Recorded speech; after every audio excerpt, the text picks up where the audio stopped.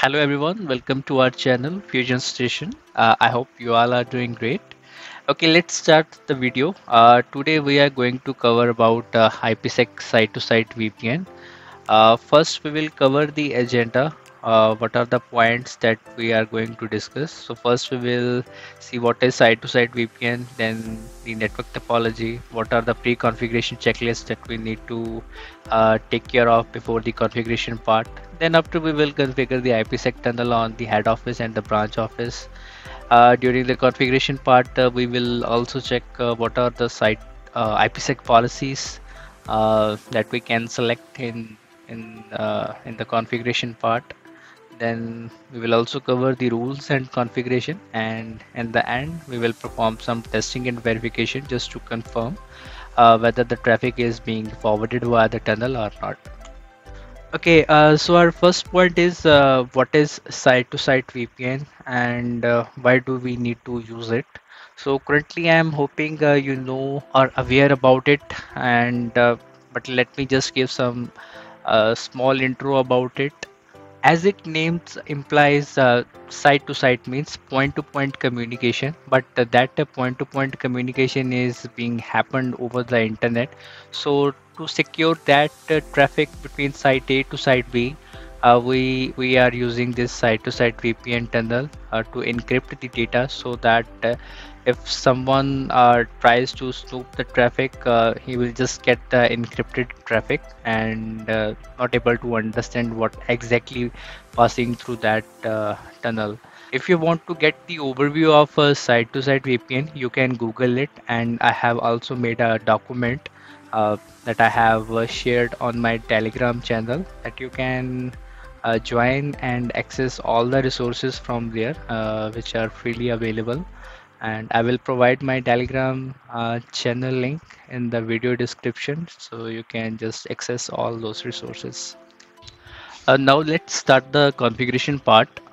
Okay, so in my lab environment, I have two firewalls.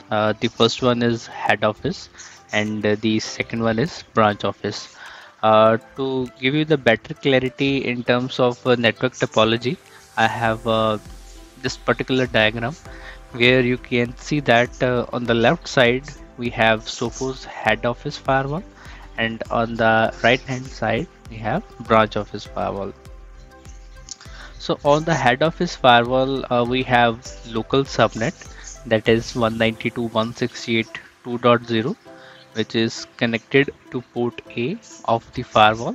On the right hand side, we have a branch office firewall local network, where its local DMZ subnet is 192.168.92.0, which is further connected to port C interface of the branch office firewall. Before starting the tunnel configuration, we need to make sure the IPsec service should be enabled for the WAN zone. So on this head office firewall, you can see that the IPsec service is unchecked for the WAN zone, and same you can see its status on the branch office firewall. It is also showing its status as unchecked. So let's enable this service for WAN zone on both the firewalls before starting the configuration.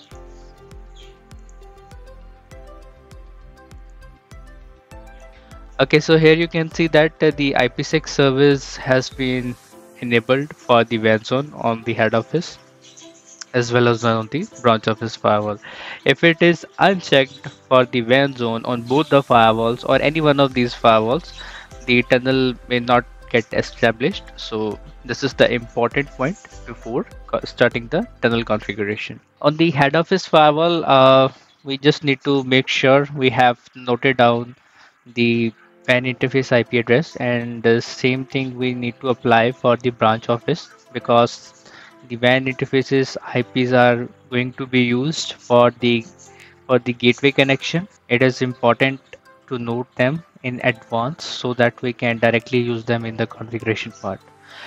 On the head office firewall, let's navigate the site-to-site VPN, and under IPsec module, just click add. Here you can define any appropriate name. So I'm just going to use head office to branch office. Under IP version, we are going to use for IPv version 4. Then select the same. Connection type would be site to site, gateway type. So we have two options here: respond only or initiate the connection. So this head office firewall is going to be configured as responder. So we will select it as respond only. Then we have the encryption section where we need to select the profile. So I'm just going with the default profile, that is IKE version 2. However, if you want, you can also select the appropriate file. So in this case, we have selected the gateway type as respond only. So you can select the default head office profile as well. And if you want to configure the custom profile, you can also create that one and select it over here after creating it. So currently I'm just going with the IK version 2 profile. Then after we have authentication type, which authentication method you want to opt for the authentication purpose. So in this video, we are just going to use with the appreciate key and then define that appreciate key over here. Okay, so under the gateway settings, it will ask you about the local gateway and the remote gateway. So local gateway would be our port B, that is our WAN interface on the head office firewall, and your remote gateway would be the WAN interface IP of the branch office firewall. So on the right hand side, you can see that the port interface IP address is 192.168.179.138. So define the same IP over here. Then it will ask for the local ID type and the remote ID type. So this is an additional parameter, you can say, that would be used before establishing the tunnel, and these two parameters would be authenticated before the tunnel establishment. So currently I'm not going to use it, so I will keep it as it is. Then after, we need to select the local and the remote subnet.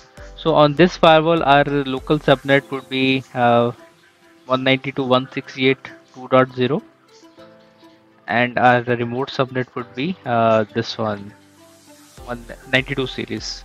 So the same one, we can define it over here. So once these gateway settings are defined, then just simply click save and click OK. So here you can see that IPsec connection head office to branch office channel has been added successfully. On the branch office firewall, I have already configured this IPsec site-to-site tunnel, and its name is BO2HO. And the same settings I have applied, which we applied it in the head office, but with some discrepancies. Like here on the branch office firewall, we have selected the gateway type as initiate the connection. Apart from that, you can notice that we have selected its local WAN interface IP, and their gateway address is the same one that we are using it on the head office firewall. Apart from this one, on this head office firewall, we have defined its local subnet, that is 92.0, and their remote subnet, that is 2.0. After mentioning all these details, just click save. There is one more option that I forgot to mention while creating the tunnel in the head office firewall. You can also notice that there are two options here: activate on save or create firewall rule. So once you click on this activate on save, the tunnel will try to establish it, but we have unchecked it, so we are going to enable it manually. The second option is create firewall rule. So in case if you want to configure the firewall rules automatically for this IPsec site-to-site tunnel, then you can check this option. Otherwise, you will have to manually create those rules. Okay, so after defining all the parameters on this branch office firewall, just click save. Okay, so here you can see that on head office and branch office firewalls, we have created the tunnels, and here you can see their status. Both are in the inactive states. So we will just enable them one by one. So let's start it from the head office firewall. Just activate on it.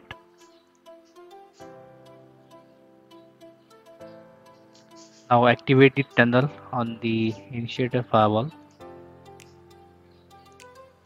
Okay, so here you can see that the tunnel status started showing as active on both the firewalls. Now just let's check the rules that we have selected to create automatically.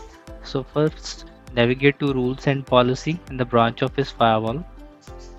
Here you can see that this particular rule IPSec BO2HO has been automatically created, and this was created under the group name automatic VPN rules.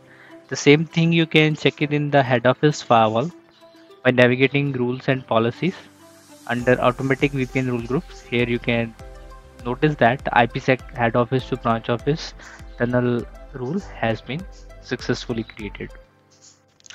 After validating rules on both the firewalls, now we will check the traffic flow, whether are we able to reach from head office local subnet to branch office DMZ subnet or not. So in this case, we are going to initiate the traffic from the source IP, that is 192.168.2.10, which is connected behind the head office firewall, and from there we will try to reach out to 192.168.92.129 machine address, which is connected to branch office DMZ subnet. As per the network diagram, we are going to initiate the traffic from head office local machine, that is 192.168.2.10. So first we can validate its IP address by executing the command ipconfig. So here you can notice that this machine IP address is 2.10, and this machine is going to initiate the traffic and will reach out to the remote subnet machine whose IP address is 192.168.92.129. So before starting or initiating the traffic, let me just show you the filter that we can define in the firewall. So just navigate to diagnostics and select the packet capture. Here you can configure this particular host of the destination on this head office firewall where we want to reach out. So the destination IP address I have defined as 92.129, and the protocol I have defined is ICMP. After defining this, just click save. In the branch office firewall, I have already defined the capture for the source IP address because this is the destination firewall from where we are going to receive the traffic for the initiator one. So here I have defined the initiator IP, that is 2.10, and the protocol would be the same, that is ICMP, and then click save. So on both the firewalls, head office and branch office, we will enable this capture first. And same you can apply for the branch office. So now we have enabled the packet capture on both the firewalls. Now let's initiate the traffic. So once we will initiate the traffic under this packet capture utility, we will notice that how the traffic is going via the IPsec tunnel. So let me just ping the IP 192.168.92.129, which is the remote subnet IP. Okay, so here you can notice that we are getting the ping response from the remote subnet machine. Now let's check the status on this head office firewall. Using this packet capture utility, we can understand how the traffic is going out. So just refresh this one, then after you will get its status. So here you can see that okay, so whenever you will analyze this packet capture utility, always start your analysis from bottom to top. And here you can see that we have multiple packets, so you can just pick any one of the requests that is coming from this machine IP 2.10, and here you can see that the request is coming from 2.10 and its interface IP is port A, and looking for the destination IP, that is 92.129, and its status is showing as incoming. Once the packet is received by the firewall, here you can see that the request is going out via the out interface, that is IPsec 0, and once the request is being sent out via the IPsec 0 tunnel interface for the same destination IP 92.129, it will show its status as forwarding. It means the traffic is coming via the port 8 interface, but it is going out via the IPsec 0 tunnel interface IP. Now we can also check the status on the branch office firewall. Just refresh it. Here you can also notice the request is coming in via the IPSec 0 interface, and its status is also showing as incoming. So once the request is received by this branch office firewall for the destination IP 92.129, it was forwarded out using the out interface, that is port C. So this port C was a DMZ zone, and here you can see the destination IP is also showing as 92.129 and its status is forwarding. So it simply indicates like the request is being received via the in interface as IPsec 0, and after receiving and processing that request message using the help of firewall rules, it was forwarded out using the port C, which is our DMC interface. And apart from this, you can also see when it is forwarding the request at that time, what was the rule ID that was being used. So here you can see the rule ID was being used as 1. So we can also validate it. What is rule ID number 1? So earlier we checked that we had created automatic VPN rules. So that rule ID is showing as 1. So using this rule, the traffic is being reached out to the destination subnet. So this way we can configure IPsec site-to-site tunnel.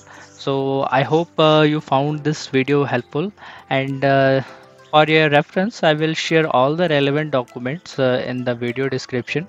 So you can just check them out. And in case if you have any query, just drop a comment. And if you really like this video, just like and subscribe this channel so that you will get such more informative content regarding this Sophos firewall and other networking concept in future. Until then, take care of self. Have a great day. Goodbye.